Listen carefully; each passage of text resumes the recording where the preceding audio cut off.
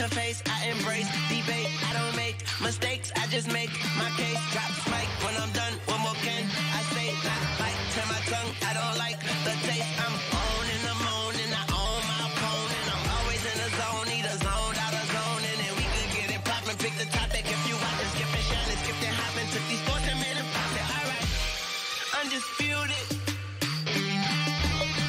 Welcome to Undisputed. We are live from Los Angeles. I'm Jenny Taft here with Skip Bayless, Shannon Sharp. Good morning, guys. Morning. Good morning, Jen. Thanks for coming back to join us after 35 days. Good to be back. 35 days? It was a long time. Wow. I missed you guys. Well, welcome back.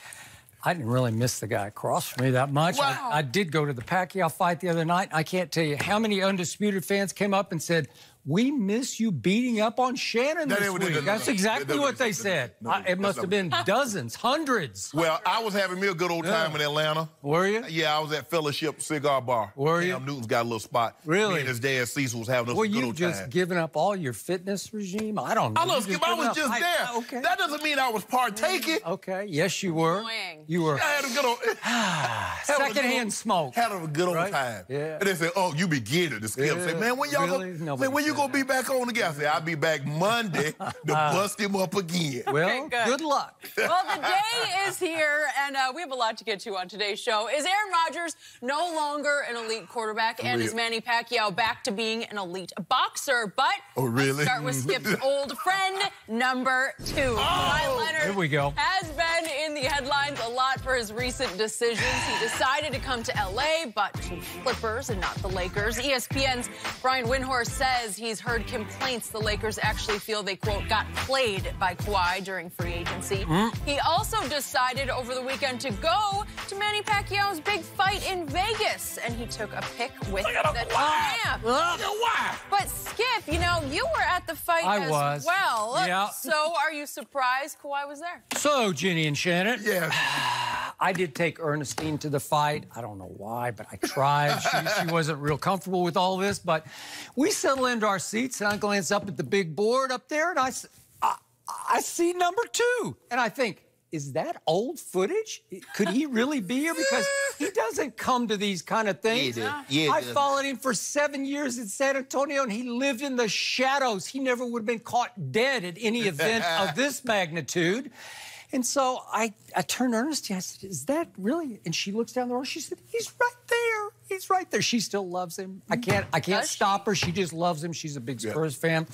So I think, I don't know what he's doing. And then I look up, and over me looms this rather tall man, distinguished-looking, well-dressed, coat and tie. And he says, "Mr. Bayless, I'm the uncle."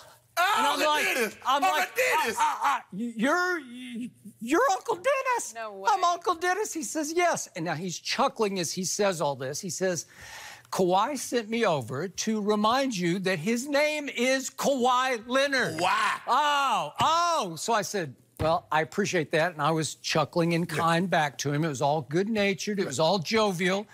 But I said, "I'm sorry, but he will always be number 2 to me." We had a nice exchange, and he went on about his business. And I sat back, and I thought, man, so there's number 2. He's having his big coming-out party in public tonight, and he's not just in any seat. He is in the catbird seat at the fight.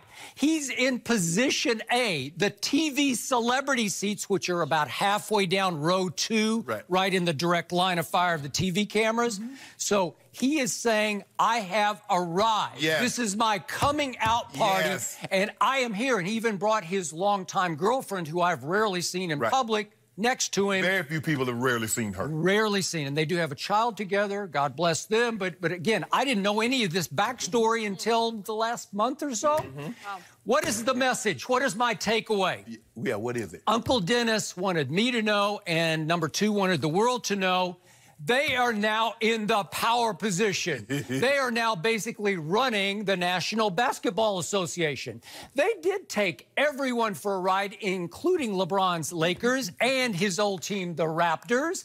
They bamboozled everyone. They pulled one over on everyone. And now they're saying to you, "We got this. And we are going to flaunt this now because we have come out of the shadows into the spotlight. And again, he signed a shorter-term deal with the Clippers, so he's still got the league sort of dangling by the thread that he controls. He definitely has the Clippers dangling by a thread. He does. I got this. So I was shocked on 2 counts that number 2 came out of the shadows and that Uncle Dennis came over to me just to remind me that, hey, we won.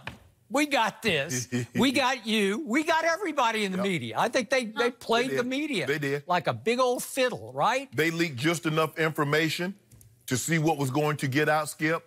Oh, the Lakers is a done deal. Oh, we heard people, 99.9, wow. 99.5, he's going to Toronto. Oh, the Clippers are completely out. Okay. So, have you forgiven him for all this as a Laker fan that you have become? Skip, for me, there was really nothing to forgive. I would have loved to have Kawhi. I'm not going to sit and say it because now he's with the Clippers. I wouldn't have loved to have Kawhi because I would have. But with that saying, I agree with everything you just said. And because when I look at it, Kawhi is on a new level in terms of public recognition. Skip, he was a Finals MVP before. He was a 2-time Defensive Player of the Year before. But he did not swing the pendulum like he just did for the last... What did you always say? He played for Team Broccoli, right? He did. Well. And maybe he settled into that role. Maybe that was never him. Maybe that was a role he settled into because that was expected of him. That's what Tim Duncan did. That's what Tony Parker did. That's what Manu did. They were the stars. They were the celebrities, and they didn't seek attention. How can Kawhi come in as a rookie, 15th, I think it was the 15th overall pick, and upset the apple cart? Said, no, I can't do that. But now, Skip, even though when he won all those previous awards, Skip, he wasn't thought of like he is now. Like you said, he's a new power player. He says, you know what, LeBron, KD, I'm on you guys' level. Now, he probably always thought that to himself. Maybe. Because like, hey, I did win Finals MVP against you, LeBron. I was a 2-time Defensive Player of the Year with Kevin Durant and LeBron in the league in their primes. But guess what? Look what I just did. I did something nobody else thought could be done because while you two teams over there, were waffling like, I'm coming here, I'm coming there, little did you know, Skip Bayless, I'm in the shadows. I'm lurking, and I'm about to make something happen that's going... The earthquake, Skip, that we thought we felt that night. Was that? That wasn't really a seismic shift. It was a seismic shift in the NBA. Because what he did, nobody saw this coming, Skip. We kept asking, why won't he make a decision? If he's going to the Clippers or whomever he's going to, why won't he do this Sunday? Why won't he do this Monday, Tuesday, Wednesday, Thursday? Because the Clippers did not have in place what he needed them to have in place. And once they could swing the pendulum and snag Paul George, boom, it happened. Once they got Paul George, look how fast it moved, Skip Bayless. That's why he couldn't move like we wanted him to move. He's like, well, I was going to do what I wanted to do. Granted, you were going to do what you wanted to do, but it'd been very, very interesting, Skip Bayless, if Sam Presti says, nah, we like Paul George. We going to hold on to it. I would have loved to have seen what what Kawhi Leonard and Uncle Dennis, what would have been their next move? Because Sam Presti could have checkmated them. And then where do they go from there, Skip? So when I look at it, it was the heist of the century. Nobody saw this coming. And that's why everybody was speculating, oh, Toronto is going to be Lakers. Clippers are out of it. Because I kept saying, he wants to play with other great players because of the workload. Clippers ain't got anybody. They got Knight. Lou Williams is a great piece. Montrezl Harrell is a great piece. Pat Bev, but they're not superstars. I'm like, they're not getting Giannis. Paul George just signed. Jimmy Butler went to Miami. Who can they get? This is what he was talking about. Skip, the Lakers need to let this go. Look, it's like this, Skip. If you got a girlfriend, you can't get mad at the other girl tell you she won't give you her phone number. You already got a girlfriend. You got AD. So if you didn't get Kawhi, so be it. Let it go, Lakers. You're not getting Kawhi. Kawhi's decided to go to the Clippers. It's okay. If AD, LeBron, and what you have in place is not enough, that's on you. Okay. But I'm done with you guys talking about he played you. So what? It happens all the time. He did play them. He did. He might have cost them some slightly better players, maybe significantly better, like B-listers, and they scrambled to get D-listers, but they did an excellent job with the D-list that was remaining. Yes.